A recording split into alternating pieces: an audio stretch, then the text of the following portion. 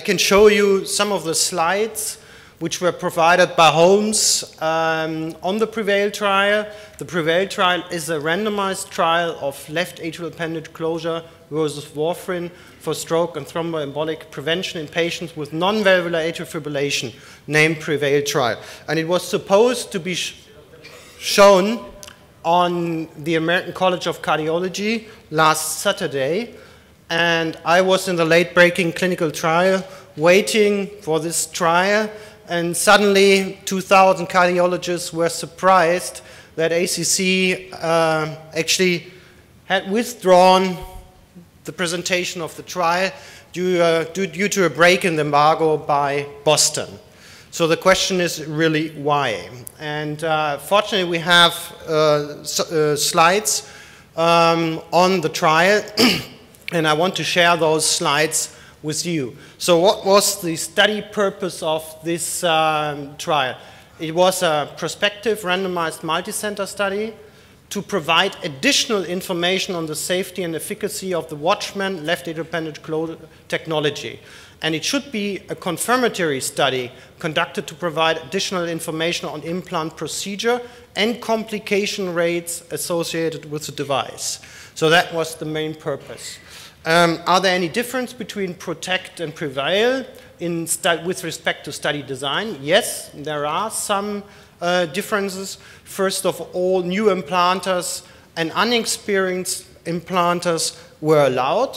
They were supposed to do 2 cases before they enrolled their first patients, but they had very little experience, so even the 3rd patient was in the study.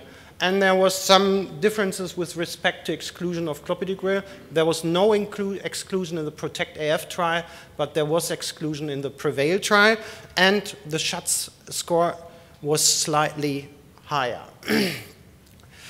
They had 3 primary endpoints, and this is, I must draw your attention to this point because it's rather complicated to understand the study. One endpoint was basically, the first primary was the safety endpoint. And the 2 other primary endpoints were supposed to be the so-called efficacy endpoints. And if you look at the first primary endpoint, it's the acute, up to 7-day occurrence of death, ischemic stroke, systemic embolism, and procedure or device-related complications requiring major cardiovascular or endovascular intervention. So the time point is up to 7 days post-randomization. The other primary endpoint was comparison of composite of stroke, meaning ischemic plus hemorrhagic stroke, systemic embolism, and cardiovascular unexplained death, time endpoint 18 months. And the 3rd primary was a comparison of combined ischemic or systemic embolism occurring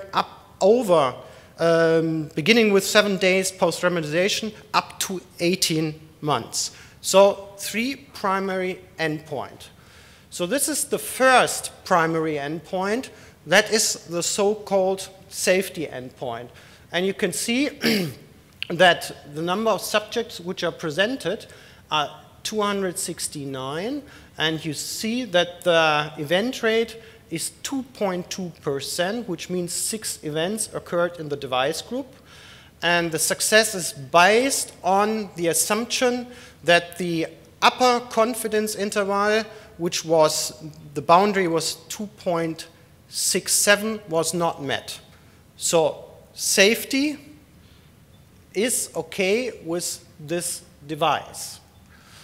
Now we look at the second primary endpoint. And the second primary endpoint is, I remind you, a comparison of composite of stroke, systemic embolism, and cardiovascular and unexplained death, time point 18 months.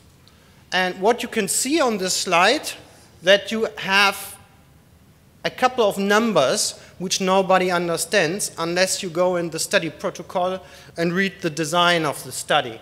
So what does that mean, actually, those numbers? Those numbers mean that you have a 6.4% event rate per 100 patient years in each group, in the device group and in the control group in PREVAIL alone. This is the data on PREVAIL alone. Okay? And if you look at this number, 1.07, this is the confidence interval. This is not calculated on the PREVAIL data, but it's rather calculated on both the historical PROTECT AF data plus the PREVAIL data. So the 1.07 figure is the median point estimate of both PROTECT AF and PREVAIL, meaning that the device was associated with a 7% more events than warfarin. So it's a very important point. And they calculated a non-inferiority border of 1.75 for both trials together for non-inferiority, meaning that, that they allowed 75% worse than warfarin in the device group. But it was, the upper margin was 1.88. So it could have been 88% worse than warfarin. So they did not meet this second primary endpoint. So they did not show non-inferiority. Yeah? There is some claim that they only included 30 patients in the control group and 58 patients in the device group. Now we look at the third endpoint, which is also a non-inferiority endpoint. I remind you, these numbers, again, 0.25 and 0.2 mean the event rate in the PREVAIL trial. So that means 5%, 2.5%, sorry, this 2 is, is missing here on the, due to the beamer, event per 100 patient years in the device group and 2% in the control group. And the 0.0051 means that this is again the median point estimate for both the PROTECT AF and the PREVAIL. So the device was associated with 0.5% more ischemic, pure ischemic events than the control group. But this met non-inferiority. So you have 3 primary endpoints. We have data on safety, which was met for non-inferiority. We have a primary endpoint, which was the combined endpoint on stroke, death, and other complications, which was not met with a large boundary. And we have a third primary endpoint on pure ischemic events, which was actually met. Now we look at the vascular complications, and you can see that vascular complications were in the range of the CAP trial, 4.4%. And if you look at pericardial effusions requiring intervention, you can see that it is 1.5%. So that's quite reassuring that the safety of the device has been shown and that you have a fairly low complication rate with respect to pericardial effusions.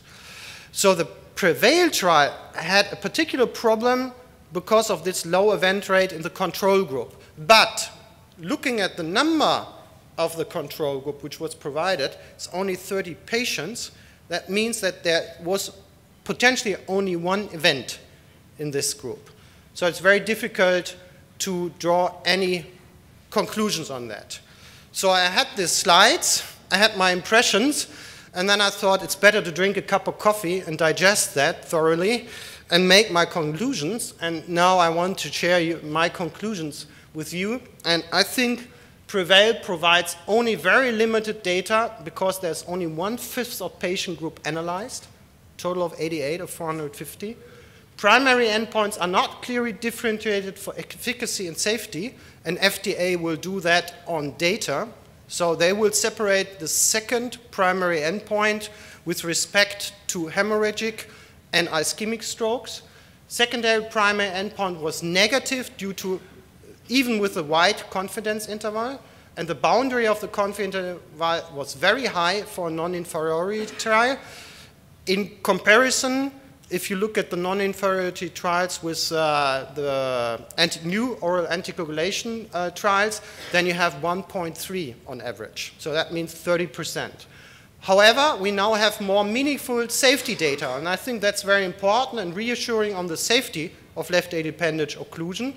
And there's a further point which I find very important. When designing new studies, we need really to learn from this trial. Thank you.